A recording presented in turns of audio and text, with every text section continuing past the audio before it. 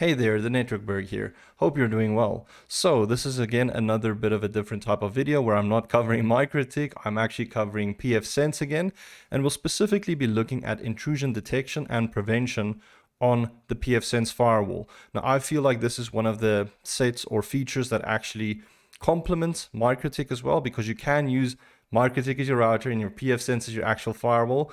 But this will actually showcase a big gap that you might have if you're just using a MikroTik and you're looking for that additional layer of security. So please feel free to join me and see how we can configure our pfSense for intrusion detection and prevention. This is going to be fun.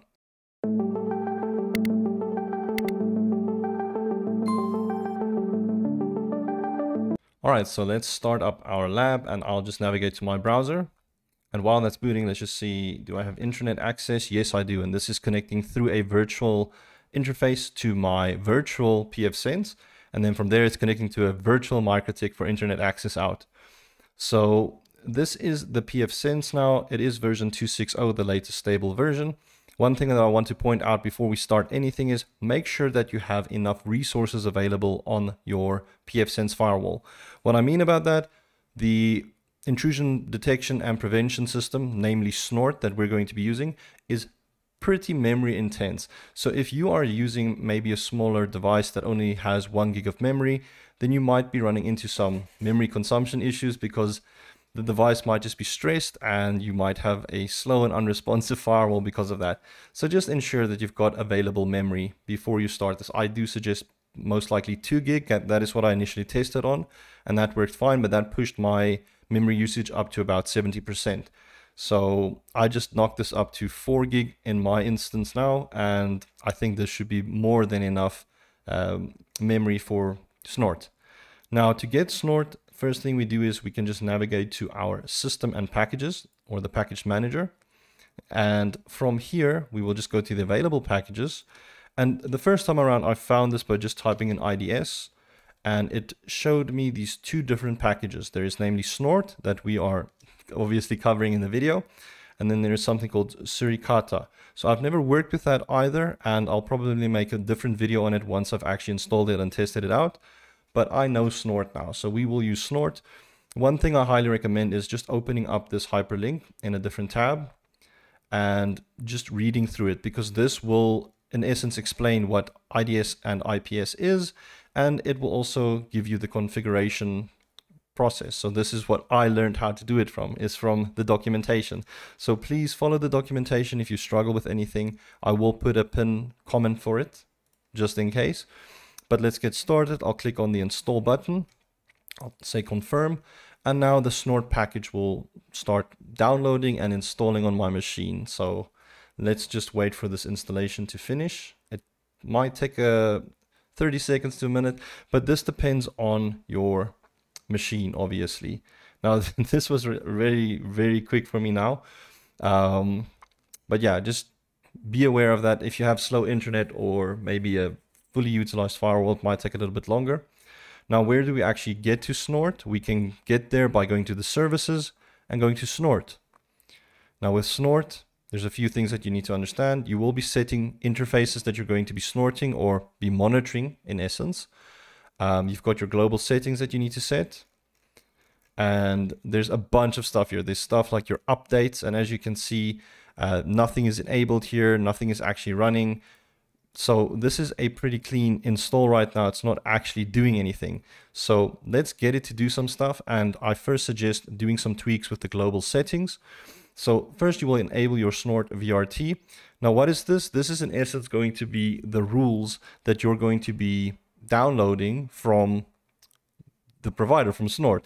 So if I click here, it will download the rule sets. It will ask you for an OINC master code, and this you can get by going onto the snort website.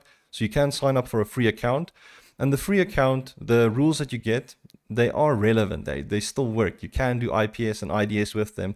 They're just a bit outdated. I think it's like 30 days. So that means any new type of vulnerability that comes out within that 30-day period, your IPS might not be able to pick up and act upon it. And for that, they actually have paid for services where you get, I think, individual licenses, and you have business licenses that you can pay for. But let me just quickly log into my Snort account and I can show you how it looks and where you can potentially get your Wink master key.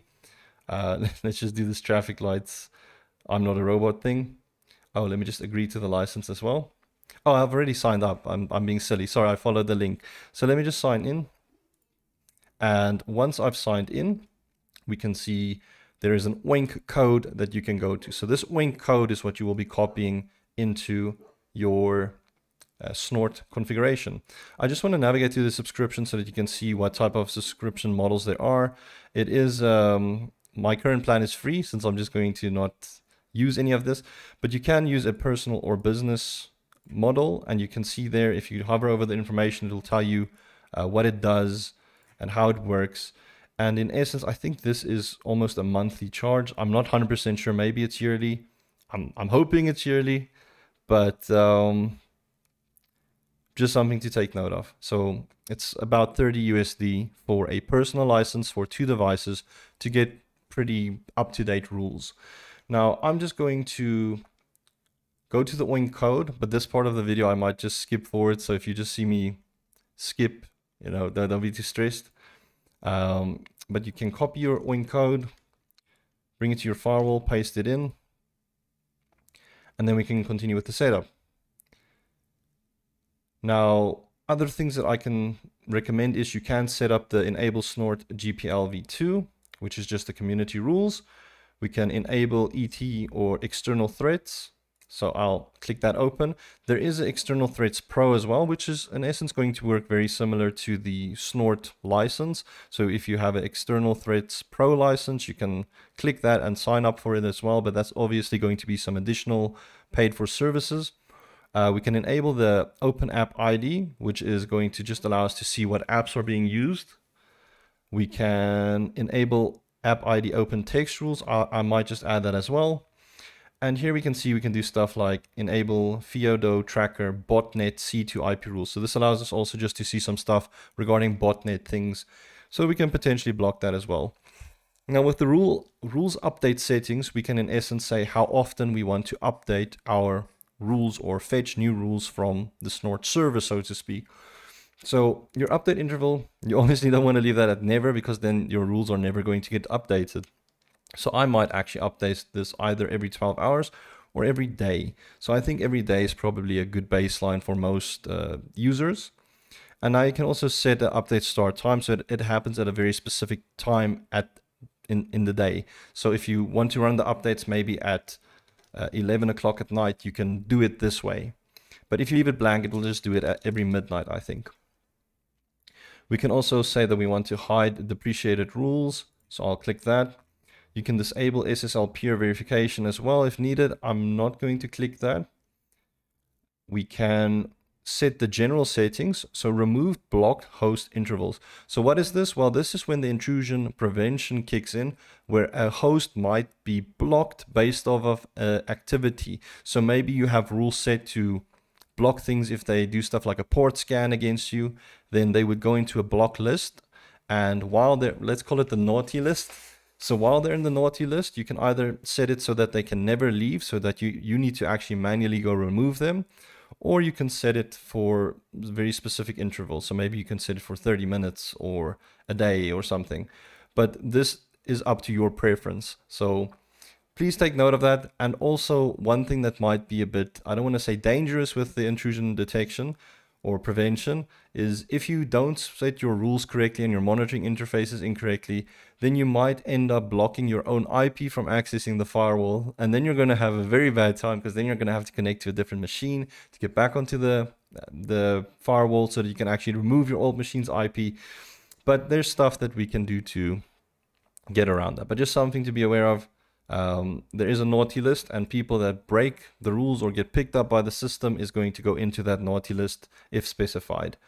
Here you can also set that if you want to remove blocked hosts after a deinstall, which just means if you remove the package and you had blocked hosts, that you want to remove them as well. Same for the keep snort settings after the install. If you uninstall snort or remove the package, then it can keep the settings for when you want to add it again, so that you don't need to fiddle around with the settings too much. And then we've got the startup and shutdown logging. I won't enable that either, but you could in essence enable that. So that is the global settings. Let's look at the updates now. So the updates, this is obviously now the rules that I was talking about, or think of these as the signatures that we're going to download from our provider to basically have the most current list to say what type of attacks are going to happen. So I can just hit on this update rules button and it will start the process of downloading the rules off of the internet. Now this can take a good few seconds or minutes, also depending on internet speeds, but it shouldn't take too long. I found that this was a relatively quick process. All right, so the rules have downloaded. We can see that they do have some hashes and we can see what date it was updated against. So now we know we have rules that we can actually use for our, our system. I'm just going to go through the other tabs quickly just to kind of explain what's happening with them. If you go to the alerts tab, this will in essence give you a list of all of the alerts that have occurred or what type of traffic has passed that has been snorted. If we go to blocked, this is where the blocked list will be. So here you can see which hosts have been blocked and the reason why they've been blocked. A pass list, I think this was in essence just going to be like a whitelist, so to speak. We've got a suppress list, an IP list. Here's the system ID management or the state ID management. We've got log management and we can sync some stuff. But in essence, you're really just going to be working a lot with the alerts, the blocked tabs, and yeah, that should be it. Next bit is we're actually going to add the interfaces, and this is where the fun actually starts. So let's add an interface, and this is in essence going to be the interface that you want to be monitoring or snorting or applying the IPS against. So if you run stuff like VPNs as well, you might be wanting to apply it against those VPN interfaces. If you can apply it on your WAN and your LAN at the same time, but I'm just going to, for this demonstration, I'm just going to apply it to my WAN interface. I can say I want to enable the interface, obviously.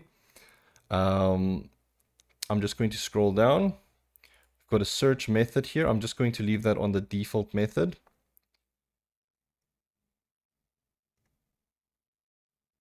And here we got block offenders. Checking this option will automatically block hosts that generate a snort alert. So I'm going to take that. And then we get stuff like the IPS mode. So we have legacy and inline, and we can read about what each of them does, but I'm just going to leave it on the legacy mode.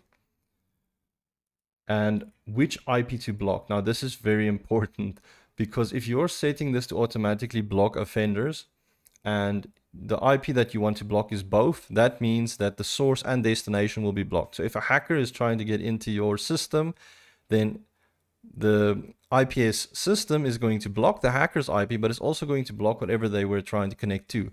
So that might be a bit dangerous. So for this, I might just say, since this is going to be traffic that I'm expecting coming from the WAN, I'm going to say I'm going to block IPs that are being sourced. So I'm going to block the hacker's address in this case. That should be fine. And I'm not going to tweak anything else here. So I will save the settings here. And now we've got additional options that we need to go to. So we can go to the WAN categories. And this is where we can, in essence, enable those rule sets that we downloaded, where I can just use IPS policy. And if I check this, it actually gives me this very easy policy list that I can just work with. Because if you don't use this, then you have this granular and modular control where you can specify exactly what type of rule sets you want to monitor and look at. But as you can see, there's quite a few here, and this isn't just a rule. If you go into this, there's rules in this in this let's say signature that's being tracked. So I'm actually going to just say I want to use the IPS policy, and now you can set it for whatever you want. You can set it for connectivity, balanced, or security. So this is like the easy mode way how to do this. So I might just, for the demonstration, set this to security. But if you're not too stressed about you know, everything that's happening, then you can be a bit more relaxed. You can obviously fine-tune the system and the signatures that you're actually monitoring a bit later on, but let's just start it off with security, and then I'll save this. And now that that's been saved, the IPS has kind of been configured, but I need to set my WAN rules as well. So available rule categories. Now here I can set that I am going to use the IPsec policy security. That is important. If I don't select that, then it's just using the default stuff. So I'm matching that category I added earlier. And here you can kind of see all of the rules that's going to be applied. Pretty neat. As you can see, there's quite a few. If I scroll here, that's a lot of rules. So this is going to take a while to just scroll through, but I will trust the system. So I'll just apply this. And then once that has been applied, I can just look at a few of the other tabs. Oh, sorry, I'm actually still waiting. There we go. So we can look at WAN variables. So this is some extra details that you can fill in, but it's not needed to get the system working. We got WAN pre-prox. Auto rule disable. I think I've seen that we can use this if there is some type of depreciated rule that doesn't really function correctly, then the system can just kind of bypass it so it doesn't cause any weird type of bug. So I will select that as well. And I'll just scroll down, check is there anything else that I actually want to add here. This all seems fine to me. We're not going to add anything else here. So I will just save the settings. I'll look at the WAN IP reputation. So here you can actually also just enable IP reputation so that the system can also do a lookup at an IP's reputation. And then based off of that reputation, it can also, in essence, do something. It can block traffic if it is having a bad reputation. You know, if people are like sending a lot of spam emails, they'll get a bad reputation. And then this allows you to just kind of pull that information so that you can potentially stop those bad people from connecting to you. And here is the WAN logs. So the WAN logs, this we will actually see when we test out the IPS, and then we'll see that logs are actually occurring. So there's nothing else that I want to do here. Let me just click save again. And then if we go back to our snort interfaces, by default, it is going to be disabled. It's got this red cross. So to get this running, I can just click on the play button and it will enable the snort system against my WAN interface. So as soon as that green check is there, it means that the snort is running now. And in essence, I should be able to start seeing alerts and seeing stuff being blocked in essence. So I'm going to actually cause a little bit of an issue. I'm actually going to run a port scan using Kali Linux from the outside of this network so that it can get to that WAN address and potentially get blocked. Just what I want to explain with the firewall as well is I have implemented a one-to-one NAT rule where I've created also a virtual IP. So the virtual IP is 164.0.11, and that is being natted down to my actual Linux machine or my Ubuntu machine that I've got this session open to the pfSense firewall. So this is 172.16.0.50. So I'm basically forwarding, let's say, this public IP to my Linux machine, and I'm going to be running a port scan against that from Kali Linux. So let's just quickly get onto Kali Linux. I'll do Kali. And let's just check here. I'm going to check, can I ping 164.0.11? That I can ping, so that's great. That means the host is reachable for me. So if I was a malicious person, I could maybe be trying to run some sketchy stuff like this port scan I'm going to run against it now. And I just ran a port scan against that IP address of the firewall that's being natted down to my Linux machine. And before I check anything else here, I just want to go back to my Linux machine and have a look at the snort services and such. So let's go back to the snort, and I'm going to go to my alerts, and I'm not seeing any alert there. Let's actually go into the WAN interface and go to the WAN logs and check if I can see any alerts there. And I'm not picking up any alerts, so potentially I might have missed something with the configuration. So let's just quickly go through it, because I was actually expecting that traffic to get blocked. Our WAN categories are set for security.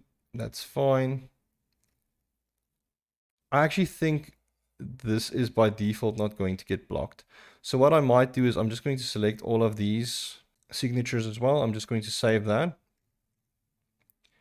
And now with that signature rule set saved, I'm actually going to go back to my alerts. And then with the alerts, let's go back to Kali and actually just prompt that port scan again. And let's go back to Ubuntu.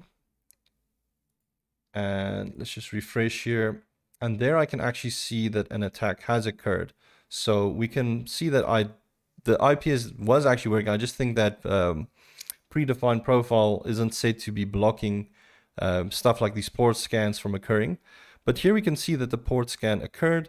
It actually picked up that it was attempted information leak, potentially bad traffic, and it could see what the source IP is, what it was trying to connect to, what the destination ports were, and it's kind of giving you a description of what happened. So that's quite nice. The IPS picked up that somebody was trying to access my external IP and potentially doing something malicious, but just something to take note of. If you are applying this against your WAN interface and you do have a public IP, then there are a lot of like just port scanners running off of the internet by default. So it's not always that people are just trying to hack you or something. It's just the internet kind of works that way, where even Google might have probes that's just like testing external IPs to kind of figure out what that IP is. So don't be too perturbed if you see people like there is some type of port scans happening. But if you wanted to, you could just get rid of this by removing the SIDs here. But I'm going to leave this on because I wanted to prove to you that the IPS actually picks up that an attack has occurred. And also, if I look at my blocked list, it shows me that this source IP has been placed in a block list now. And the reasons kind of why it's been placed in a block list. So now that it's been placed in a block list, if I go back to my Kali Linux machine and I run the same, just a ping actually, let's see, can I ping that IP? The IP is unreachable now because the pfSense firewall has determined that this is a bad actor based off the rules that we set. So now it's going to be blocking this bad actor. Now that is actually freaking awesome.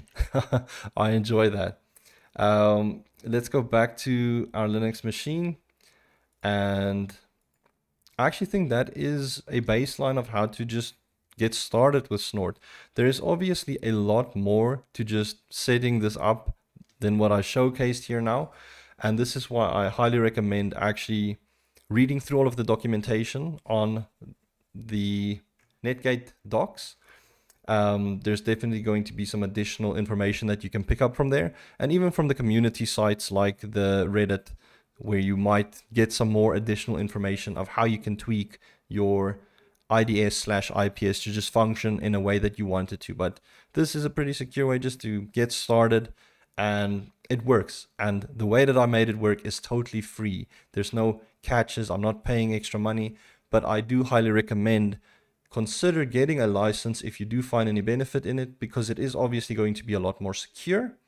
And it also supports the people that work on this open source project that gets us to a state where we are securing our networks without having to shell out thousands of dollars to just have this baseline functionality. I hope you've enjoyed the video, and I'll catch you guys in the next one. Bye.